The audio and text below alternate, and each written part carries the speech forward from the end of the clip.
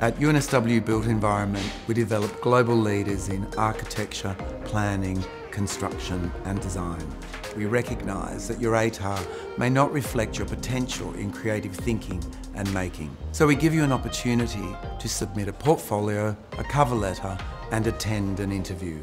If you excel in these components and your ATAR is within 10 points of the guaranteed entry rank, you may receive an offer to study at UNSW Built Environment. Your portfolio submission should be a selection of your best own creations, and it should describe where your creative skills and imagination lie. Portfolios come in many shapes and contain a variety of works, so this includes photography, design work, drawing, painting, sculpture, online works, digital art and conceptual art.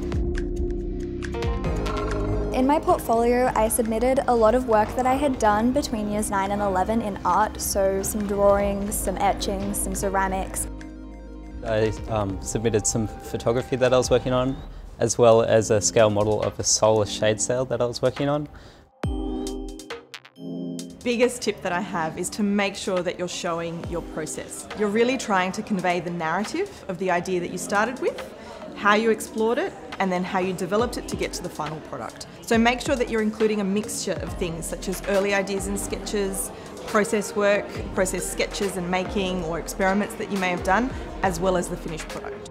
For the cover letter, it's just important to talk about what you really care about to do with the degree that you are choosing to do, and to make sure that you are passionate about that if it's to do with natural disasters and architecture or any other version of what you want to say.